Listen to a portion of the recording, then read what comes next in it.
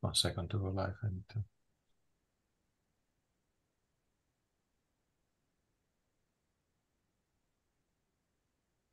Martin, who's going to call you tomorrow, by the way? You know? Nice car. He promised me that he will call me as soon as the decision has been made. Okay, who is the person? That was the DFG representative from I see. who was here. Unfortunately, we do not have any more a member in the Senate. Or do you know somebody? No, I don't know anybody. I'm not connected to the political side of Germany. Ah. Okay, 1 second. That's all right. It's a good thing. You don't want me in the political side of Germany. All right, so let me start this since officially the time. Can you guys, by the way, can you see this or can you see the wrong one? Which one are you seeing, by the way? Yeah, the correct one, yeah? No, I think I see what should be on your computer. It's like this one is better? Oh, it's better. No, it's sorry. It's just because I have two now and since I don't know what to do. Okay, good. So thank you everybody for arriving, for coming again to the online SPICE-SPIN+X seminars that I lead here together with Libor Schmekiel, Angela Wittmann, and Karen Eversosite now in Duisburg. And we do this in collaboration with the SPIN+X Collaborative Research Center, led by Martin Schliemann and Burkhard Hillebrands in Kaiserslautern and Matthias Chloe in Mainz. As you know, this is a webinar format, meaning that you can only see the speaker and the people in the panel. But please raise your hand and I will open now the chat as well, that you can write any questions that you have in there directly for us. Now we begin to have a much fuller schedule, as you may have seen. Please check out the schedule that for the upcoming talks that now are much better. And with this, I would like to introduce the speaker. Today is Talieh Ghiasi. I'm sorry, I must have butchered the way you would please pronounce it for us after when you start, if you don't mind. But I invited her. She's actually a fantastic student from they was in Groningen and Bert's team, and then moved on to a postdoc in the UT Delft, and then with the Rubicon postdoctoral fellowship, she's now in Harvard, working on charge and spin transfer into dimensional systems and graphene and van der Waals heterostructures. And she gave a magnificent, she has several prizes, the Minerva Prize as well. And she gave a magnificent talk at the Gordon Research Conference in July. And I wanted that she also could share that with us and a more broader community. So we would like to see you and hear you. So please go ahead and start sharing your screen when you have a chance, and start your talk when you're ready. Thank you, Jairo, for the kind introduction. I first would like to start by thanking you and the other organizers of the SPICE seminars for creating such an amazing platform that allows us to share our scientific output with the rest of the world. And of course, I'm really grateful for having the opportunity today to present the research that I have been involved in the past several years in the Netherlands, done in these two Dutch universities. So I was in Groningen for my PhD. I was working with a group of Bart and Wees, and there we were exploring spin transport in the diffusive regime in these graphene-based van der Waals heterostructures. And then I moved on to TU Delft, where we were trying to explore the quantum Hall regime of these heterostructures at the group of Heref van der Zandt. Well, the motivation behind this research is lying in understanding of how graphene-based spintronic devices work and what is the actual bottleneck for their applications. Well, it's been now clear for all of us that graphene is known as an excellent material for the purpose of charge and spin transport, and that is thanks to its high charge carrier mobility and low spin orbit coupling, which allows it to transfer the spins over relatively long distances, which is achieved to be 30 micrometer experimentally in this work recently. Well, in this conventional geometry of spintronic devices, we are using cobalt electrodes for the purpose of spin injection and detection. And the reason for that is that cobalt electrodes are ferromagnetic, meaning that there is this imbalance of the density of states for spin up and spin down electrons at the Fermi energy. So if you apply a charge current through your cobalt contact, that charge current is going to be spin polarized.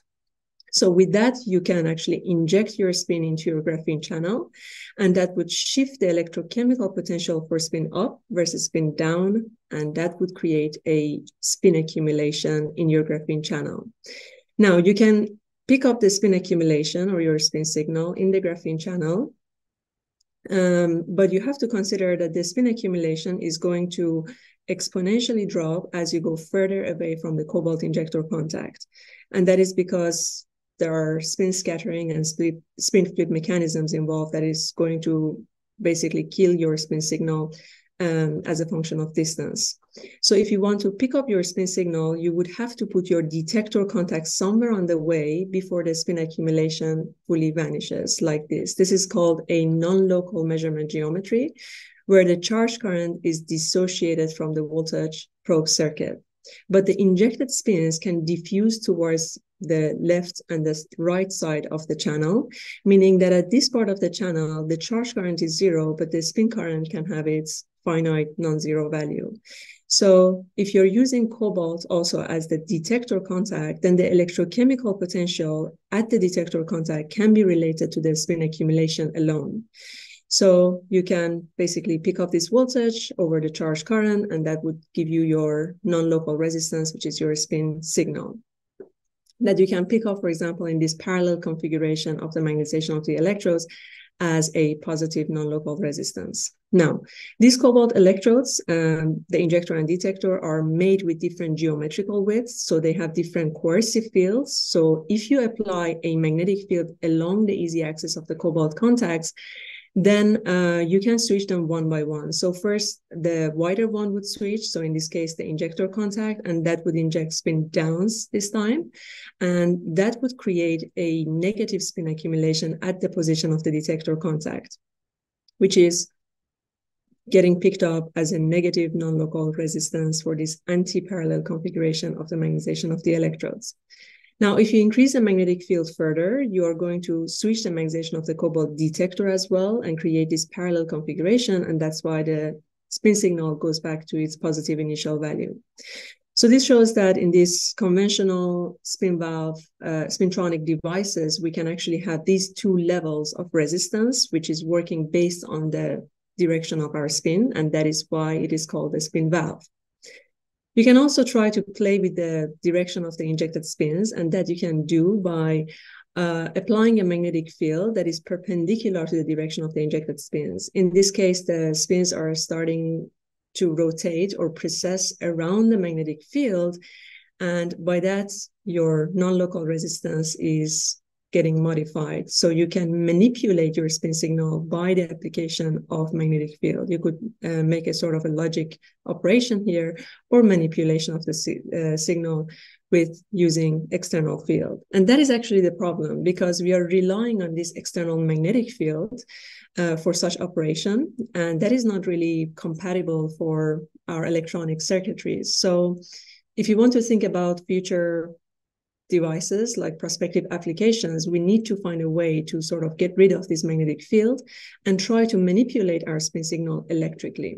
And that's why people started questioning the usage of these cobalt contacts, because if you think about it, if you want to like electrically manipulate the direction of the injected spins, that means that you're hoping to push the Fermi energy from this situation when you have majority spin up to this situation where you have majority spin down. But this electrostatic control over the Fermi energy in a metal is basically impossible.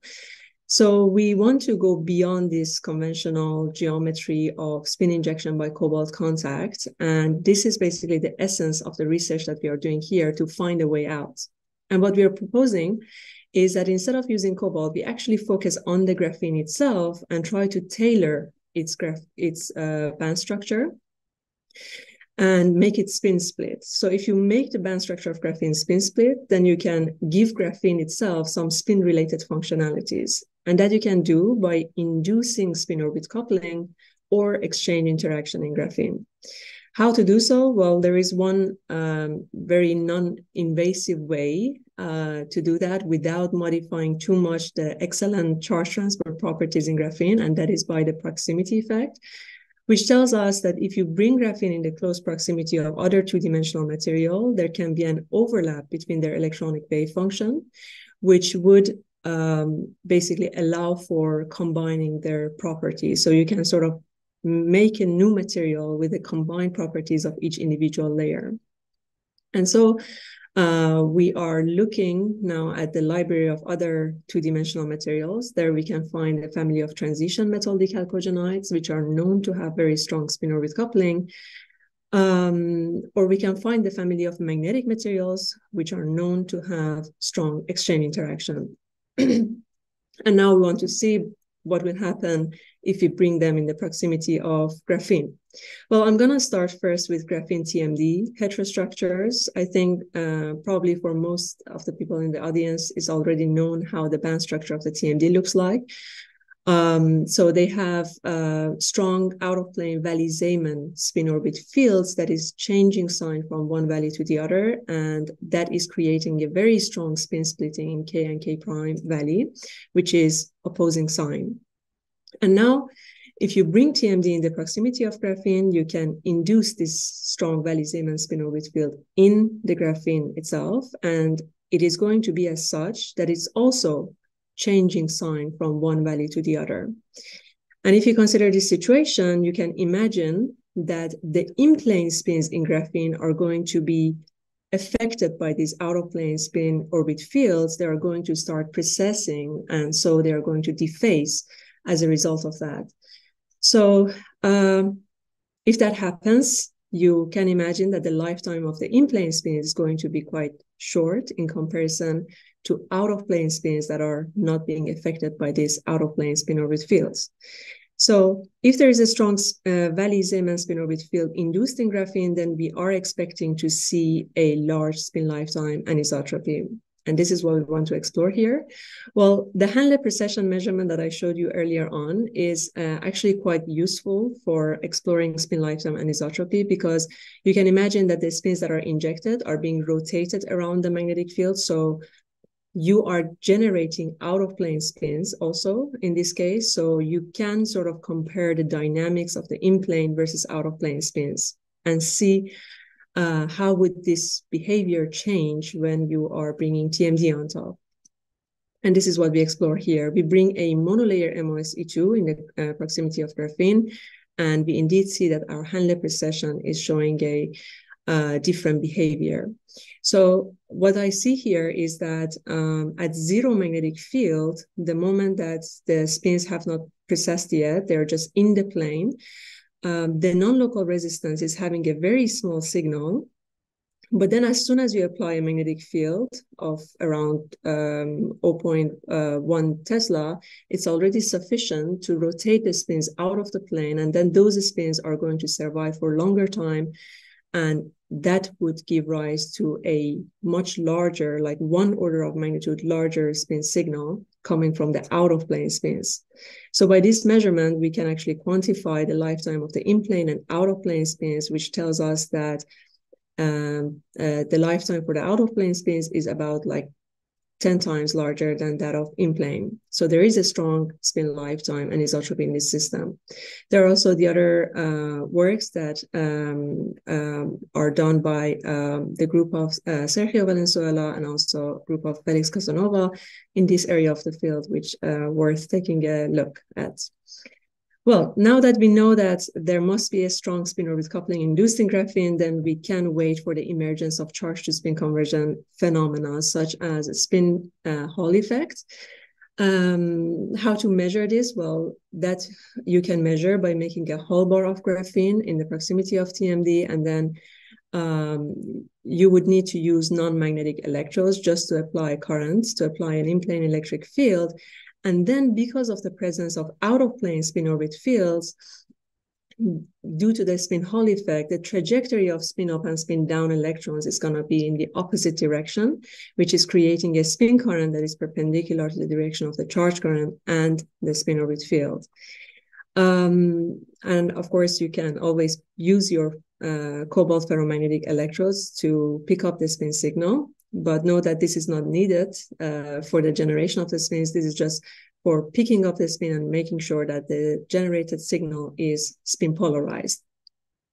So you know that cobalt electrode has the magnetization along its easy axis. So if you want to pick up the spin signal, you would have to rotate the spins in the plane to bring it along with the cobalt, and that you can do by applying an external magnetic field.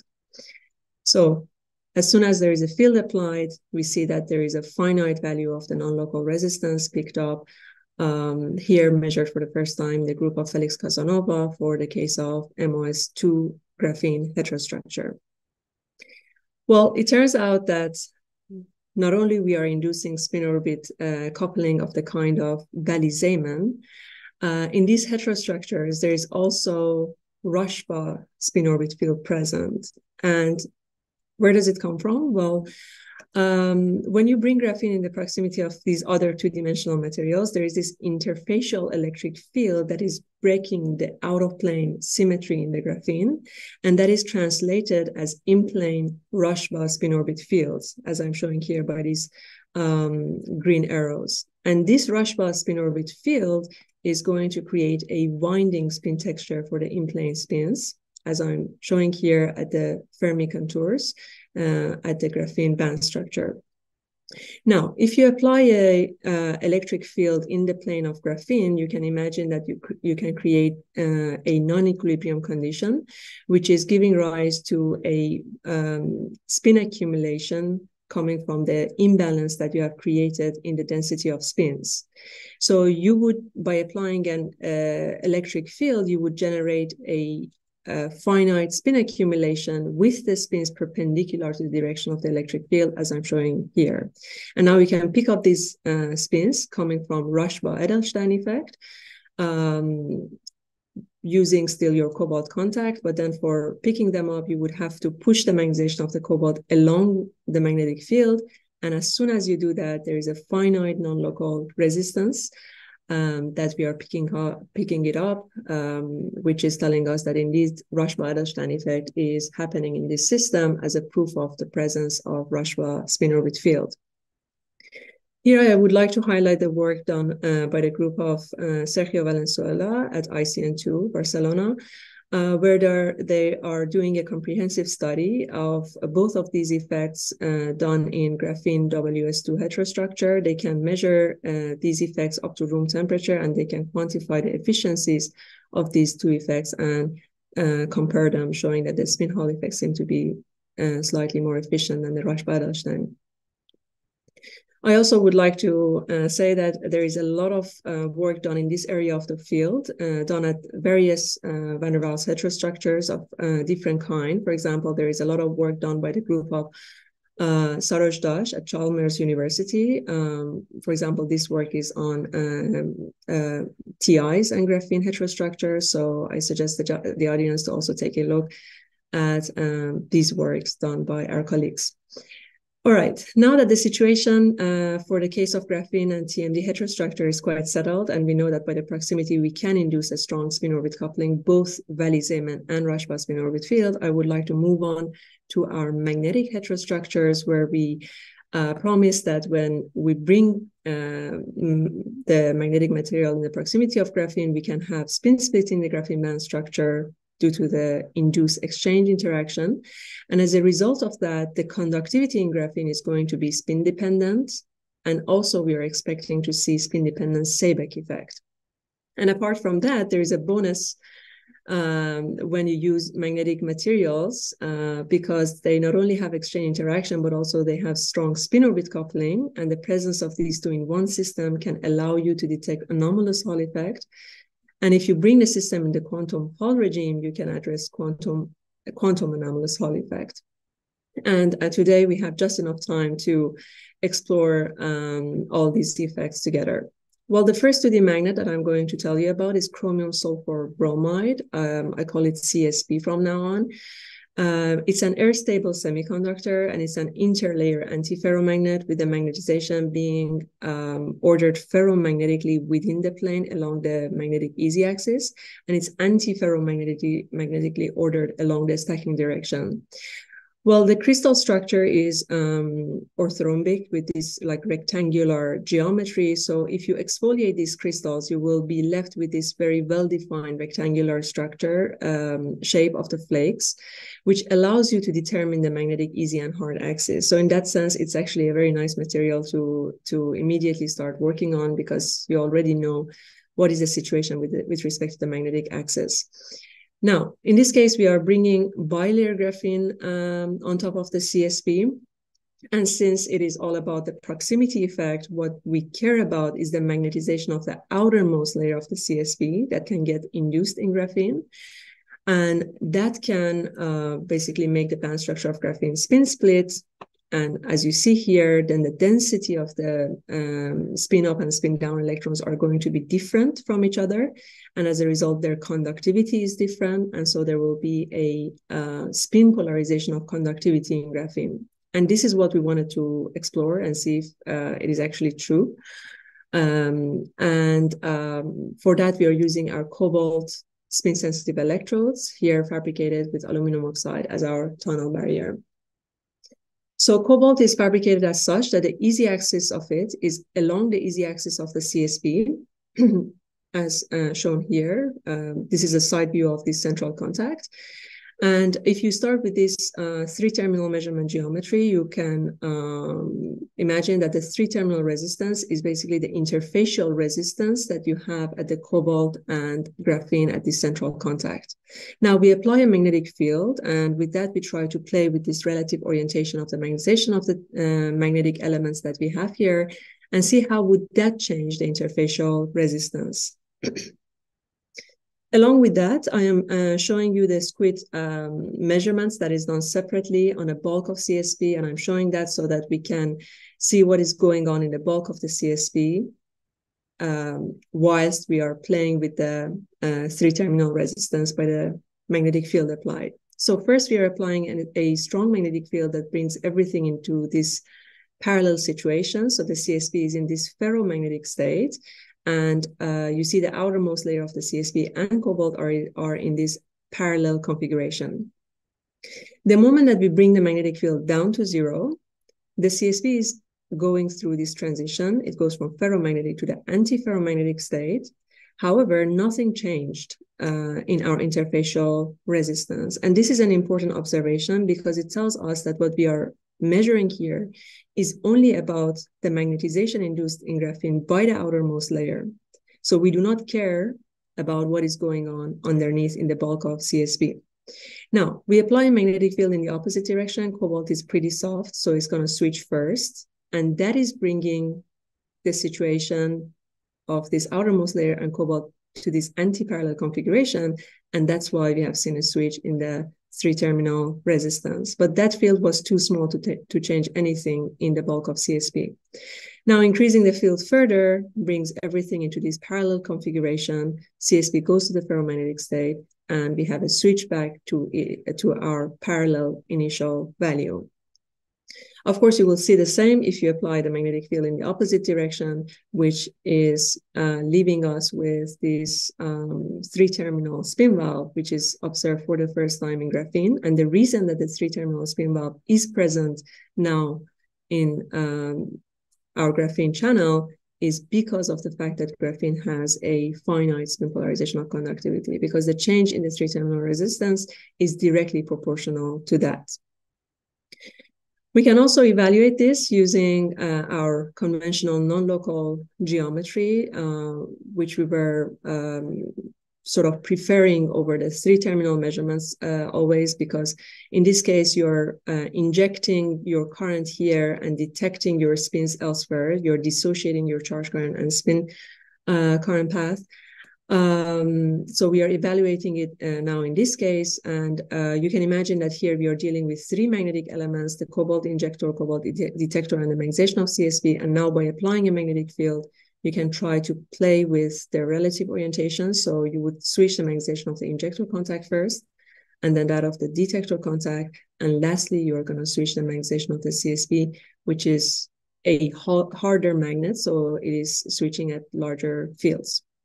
So that leaves us with this rather unconventional 3-level non-local spin valve, which is quite different from what we observed earlier on in the case of pristine graphene, where we had only a 2-level resistance.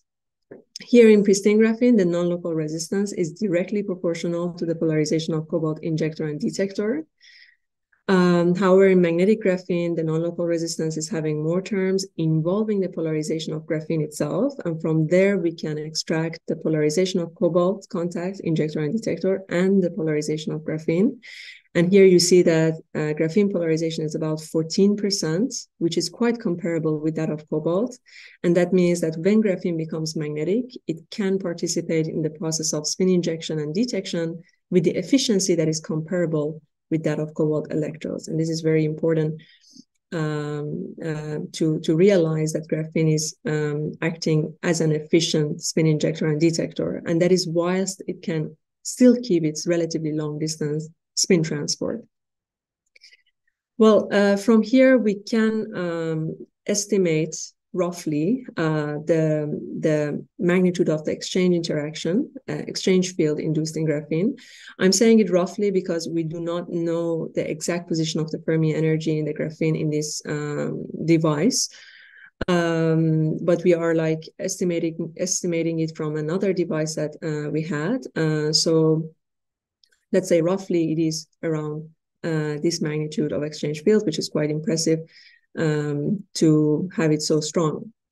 Well, now that we know that there is indeed an induced exchange interaction, we might be expecting the emergence of other relevant phenomena, such as spin-dependent Seebeck effect. By this effect, the thermal gradient in a magnetic system can generate spin current. So, for example, here, the thermal gradient in the graphene channel is generated by the current source contact due to the Joule heating. And then that thermal gradient is creating spin accumulation. Those spins are going to diffuse in the channel and then get picked up by our cobalt detector contact.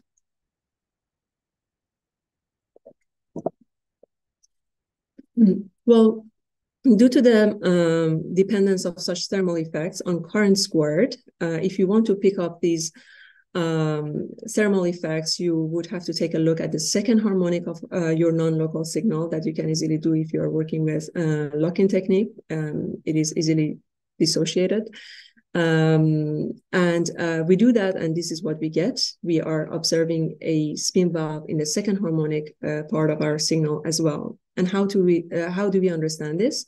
Well, if you're believing that these spins are generated by the magnetization of graphene, and they're having thermal origin, then the direction of the spins are the direction of the spins is defined by the magnetization of the CSP. So now that you're picking them up by your cobalt detector contact, what matters is the relative orientation of the magnetization of the CSP with respect to the cobalt detector, which is going from the parallel configuration to anti-parallel and back to parallel. And that's why you have a two-level non-local resistance here. Actually, it's good to compare this with the first harmonic measurement that we saw earlier on. And here you see that the first switch that was related to the switch of the cobalt injector contact is actually absent in this second harmonic measurement. And this is important because this assures that the cobalt injector contact is not generating these spins, but these spins are rather having thermal origin. We even take this one step further. We come up with another device geometry or design where we are replacing the cobalt injector contact with a non-magnetic gold electrode. And so in this circuitry, the only spin injector element is going to be your magnetic graphene. So the part of the graphene channel where the charge current is passing through is going to inject spin accumulation to the other parts. And then you can pick up the spin accumulation using your cobalt electrode. This measurement is also giving us spin waves, both in first and the second harmonic, telling us indeed the magnetic graphene by itself is injecting spins not only electrically, but also thermally. Well, we also took a look at the temperature dependence of our signal. We know that the CSP, like through discrete magnetometry measurements, the CSP is showing the nail temperature to be about 130 Kelvin. And in our measurements, the non-local measurements, as soon as we increase the temperature, when we get close to the 130 Kelvin, we see that the spin signal considerably decays, which tells us how sensitive the spin signal is to the thermal fluctuations of the magnetic moments coming from the substrate. All right. Well, now that we know that there is indeed induced magnetism, I told you that by the proximity of these materials, there can be a spin-orbit coupling induced, which would allow us to observe anomalous Hall effect, because the co-presence of these two effects should in principle allow for that. So that is what we are exploring here. We make a Hall bar of graphene, we put CSP on top. We know that the magnetization of the CSP is initially in the plane, but then as soon as we apply an external magnetic field, we can push the magnetization out of the plane, which is going to create out-of-plane spin polarization. And then due to the spin-orbit coupling, the trajectory of these out-of-plane spins is going to be towards opposite directions. So they are going to get accumulated at the edges of the channel. But then since the system is magnetic, there is an imbalance in the number of these spins. So that imbalance is going to give rise to a finite value of the transverse voltage that is picked up as our anomalous Hall voltage. Well, this anomalous Hall effect component is directly proportional to the Z component of the magnetization. So as soon as you bring the magnetization fully out of the plane, then you should have a saturation of your anomalous Hall effect component. And its sign is dependent on the polarization in the graphene. So you can also have the anomalous Hall component of negative sign. But don't forget that if you do such measurements, you will always have the ordinary Hall part, which is supposed to be linear in field. And so what you would measure in practice is going to be addition of the two. And this is exactly what we measure in this system. As soon as we subtract the linear component, we are left with this nonlinear part, which is associated to the anomalous Hall effect. It is quite a sizable signal, which is also gate tunable. So when we go further away from the Dirac point, the signal decays, but still it has its finite value quite far away from the neutrality point. All right, so now having signatures of both spin-orbit coupling and magnetism induced in the system, giving rise to the anomalous Hall effect, made us curious to see if we can have the quantum anomalous Hall effect in such heterostructures, which is one of the most sought after phenomenon in these systems. And it's actually a crowded part of the field. There has been quite a lot of experiments done, but recently there has been two very interesting comprehensive studies done for the case of graphene in the proximity of magnetic insulators, where they are showing that the Landau fan diagram is looking rather exotic, quite different from what you would expect in pristine graphene case. You see that here on the left side of the gate voltage, the Landau fan is sort of fanning out, but then on the right side, it is creating plateaus. This is understood by considering an interfacial charge transfer that can happen between the 2D magnet and graphene at particular range of the gate voltage. It is an important observation because it tells us that for such measurements, you have to be careful. Not only you should go for a magnetic material which is having insulated properties, it's not conductive, but also you should be aware of the band alignments that graphene can have with respect to the 2D magnet. And for that reason, because we have been seeing that in some ranges of gate voltage, there is some activation of charge transfer happening for the case of graphene CSP, we moved on to another 2D magnetic material, which is in this case chromium phosphor sulfide, which is also a semiconductor, but later on you will see that the situation is going to be different for these 2D magnets. Well, CPS is also an interlayer antiferromagnet, but then with the magnetization being mainly out of the plane with slight tilt with respect to the z-axis. Here you see the top view of the crystals, and that can allow you to determine the in-plane magnetic A and B axis. And how to determine that? Well, seems like that if you cleave the crystals, they will be cleaved along the chromium atoms, and that will be leaving you with such flakes with this 67.5 degrees of angle. And the bisector of that angle would be your magnetic A axis. And so if you want to put your graphene hull bar on top, you can align your channel with respect to one of these magnetic axes. And now if you want to proceed, you need to also know the magnetic behavior of the CPS so that we are exploring the discrete magnetometry. So as I said, the magnetization is initially mainly out of the plane with slight tilt of 20 degrees with respect to z-axis. But then what happens is that as soon as you apply a magnetic field, the magnetization undergoes a spin-flop transition. So it goes to the plane. Still, it is anti-ferromagnetically aligned, but then they are going to be in the plane.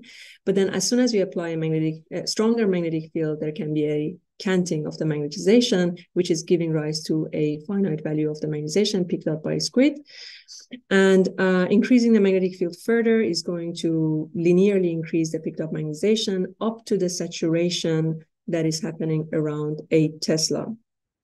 So there are like two regimes that are important for us. One is what is happening below 1 Tesla, which is our spin flop transition, and what is happening above 8 Tesla, which is the saturation of the magnetization.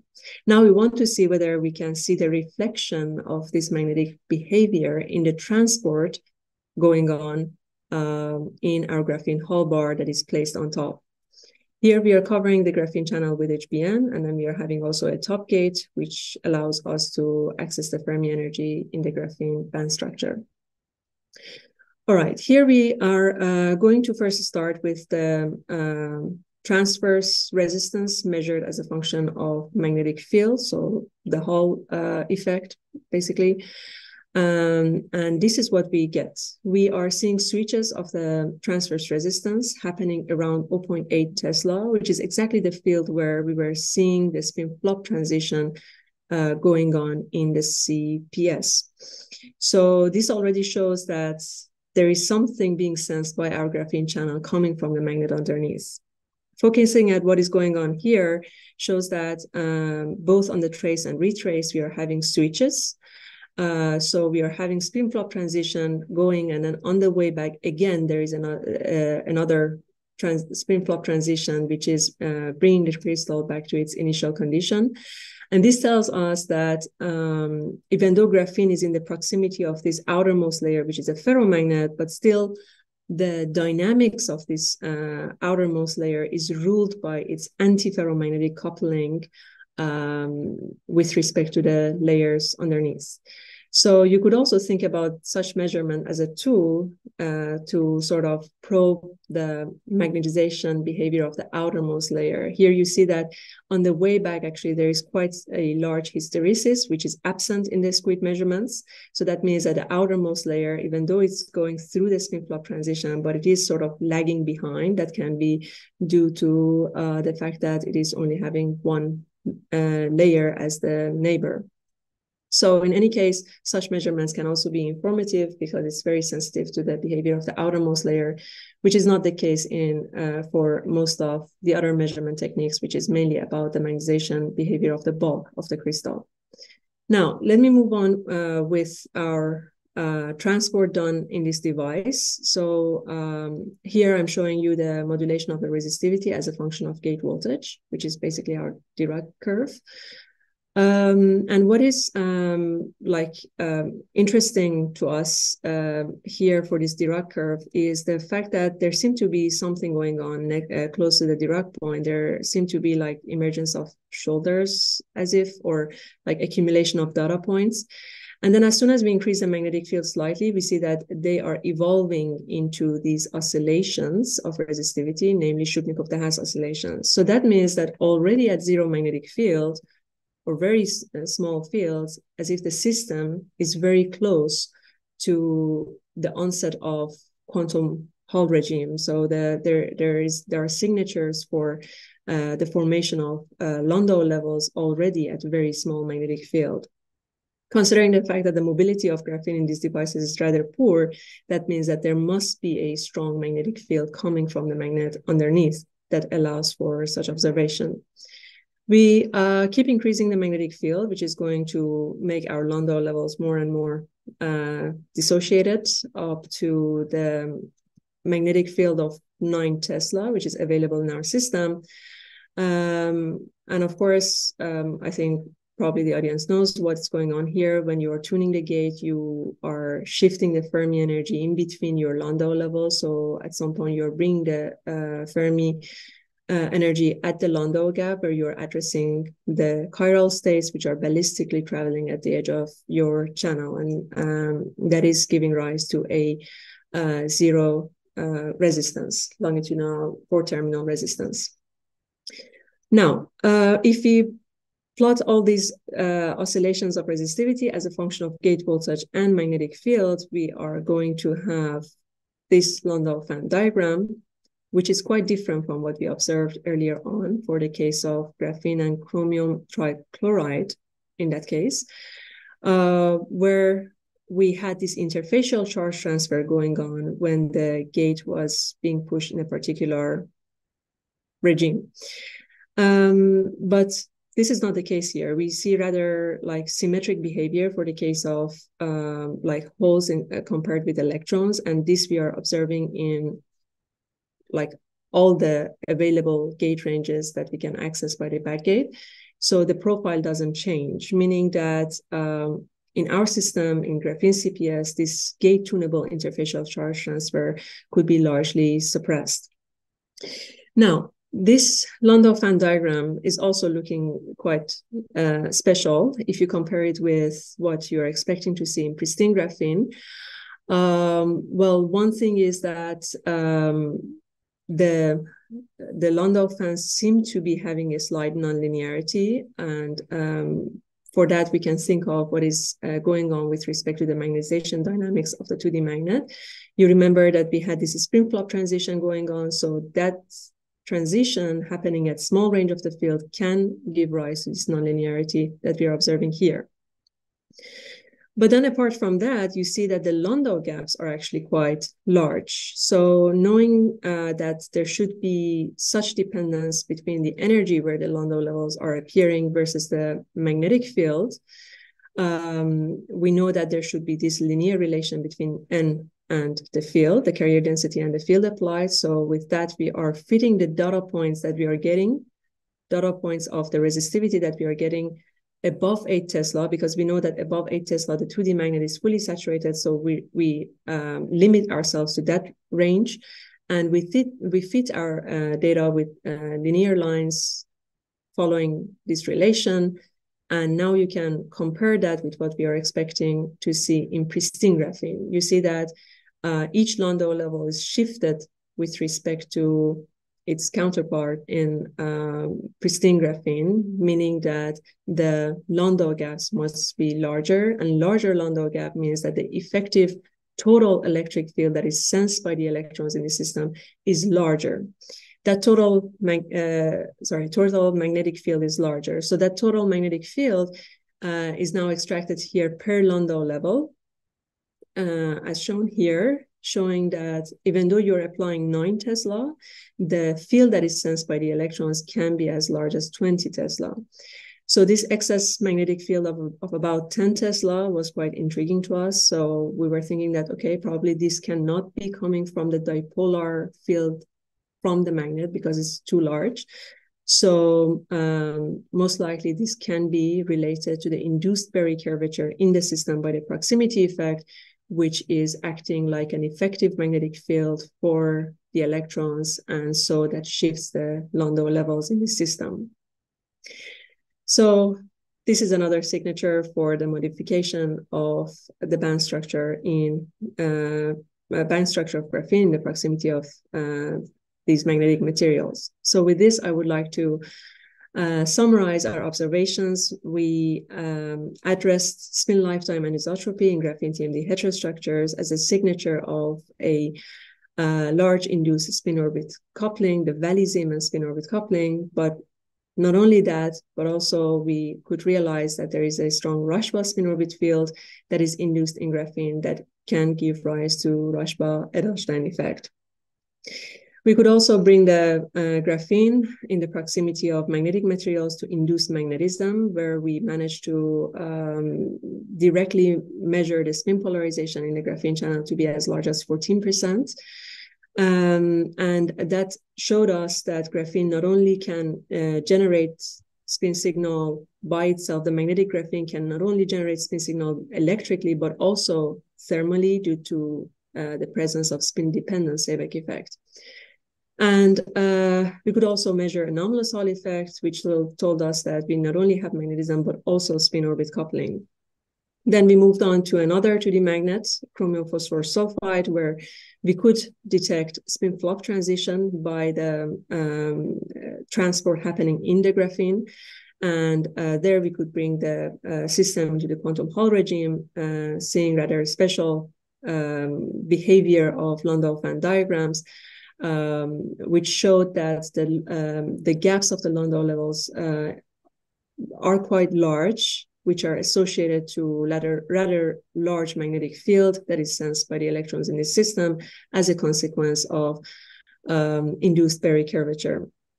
And that induced Berry curvature probably is also affecting what we are observing at very small magnetic field, which brought the system very close to the quantum Hall regime already at zero external magnetic field.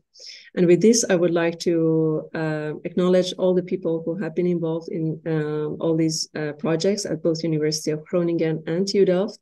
And of course, our collaborators at Columbia University, group of Xavier Roy, who provided us with chromium sulfur bromide crystal, and also from Valencia University, who provided us with chromium phosphor sulfide crystals. And thank you all for your attention. Thank you very much. You get the applause from the audience, as you can see. Those people that would like to ask the questions, please raise your hands, and then I will promote you or allow you to speak if it depends on how your setup is. So Vlad, if you like to go ahead and ask your question, please. Yeah, maybe I have one about one of the middle slides about CSB graphene magnetic metal structure. Did you use a magnetic metal as a gate to play with the percentage of magnet resistance effect? That was the previous slide, I think. The one where you're referring to the three-terminal. Yeah. Sorry, the question was that did I use the magnetic metal to gate the so graphene? you in this geometry you can use cobalt as a top gate, and then as you work with bilayer you can get to lower doping, and basically as it is a bilayer in asymmetric conditions it will have a gap, and then you can enhance, in principle you can enhance the percentage of magnet resistance. Right. So in order to have efficient gating, then you need to have a reasonable tunnel barrier in a sense there. So you could, for example, replace aluminum oxide with bilayer graphene or bilayer HBN or trilayer HBN, which has shown that you can sort of tune the polarization of the interface by the bias applied. But if you want to address the gating effect, you can always rely on the backgate also to basically tune the spin polarization of conductivity in the graphene itself. But you didn't try it here? No, we didn't try it here. So here, our contacts are actually quite like they are quite ohmic in a sense. So there is barely any gating happening by the bias applied to the cobalt contact. Okay, thanks. Okay, Hans, if you'd like to ask a question. Yes, thanks for the very nice talk.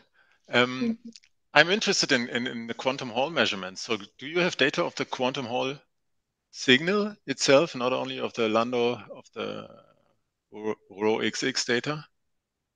You're referring to So the RxY. RxY data. So do you get into into a good quantization regime? Right. So I could show quickly what we are observing here. Yeah, so this is what we are getting as sigma xy, which is having asymmetry depending on whether you're addressing positive or negative magnetic field. So the system does not behave symmetrically as a function of magnetic field. But sigma xy is showing these kinks or like semi-plateaus that are different from what you're expecting in pristine graphene case. So here, for example, we are having like level at 4 and 8, which is different at the negative magnetic field applied. So here we have a plateau at 2 and 6. Is this epitaxial graphene, or is it made by transfer? It's made by transfer, exfoliation and transfer. And I mean, I'm from metrology, from the Metrology Institute. So we are interested in the quantum anomalous Hall effect at as low fields as possible. So if you would get the 2 plateau, Landau level 2 plateau to a low field, let's say, nowadays you can operate a quantum Hall standard out of graphene at 4 Tesla and 4 Kelvin, and you get a quantization which is perfect down to 1 part in 10 to the minus 9, or a few parts in 10 to the minus 9. So what would make such a system interesting if you could get the same quantization or similar quantization accuracy at a field below 1 Tesla, because then you could just use a permanent magnet in your cryostat. So do you think this could be achieved?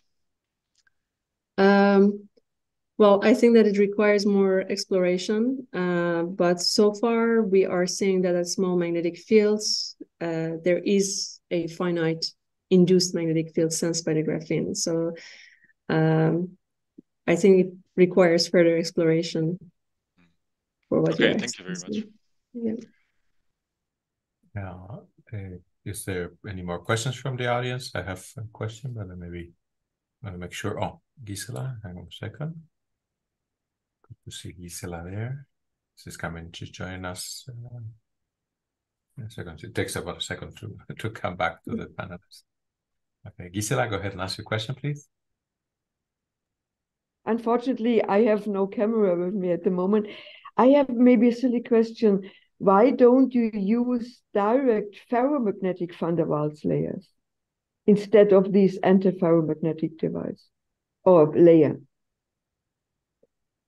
Right, so we could also go for the ferromagnetic layers. The thing is that if it is about the proximity effect, what matters to you is only the outermost layer. So we don't really care if the other layers underneath are anti-ferromagnetically coupled with the layer on top. So we could definitely go to also ferromagnetic materials. There is not much of a difference if it is about the proximity effect.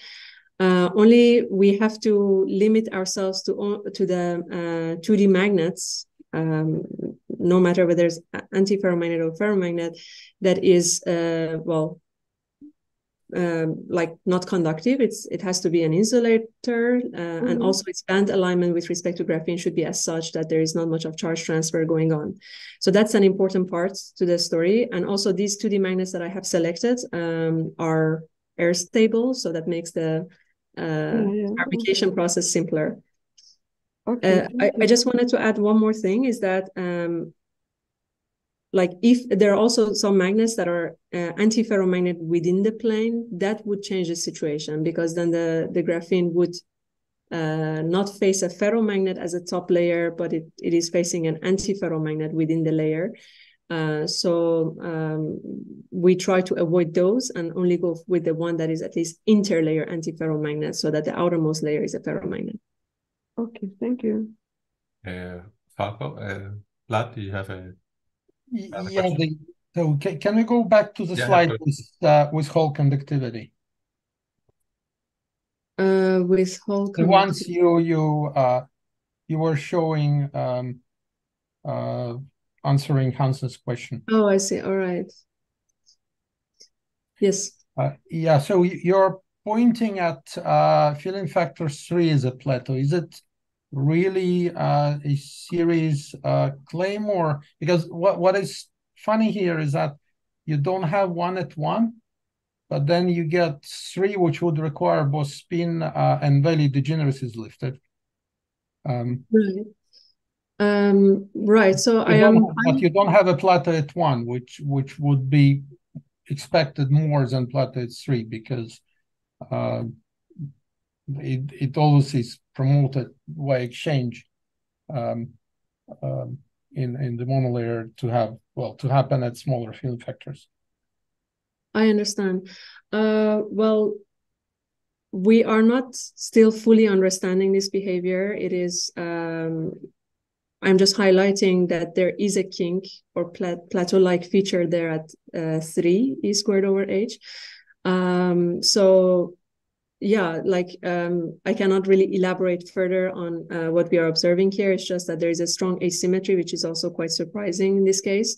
And the fact that the sequence of the levels, so here I'm not having the data right now, but the sequence of the levels up to higher filling factors is going to be like 2, 6, and then 10 and 14 on the negative side, and then on the positive side it is shifted by 2 e squared over h, so it is going to be from 4 to 8 and then 12 and so on. So this asymmetry there, we were thinking that probably it's coming from the fact that there is like Berry curvature and magnetism together with like spin orbit coupling that can act differently for the positive field and the negative field, because the spin orbit term is not going to change sign when you are changing the magnetic field.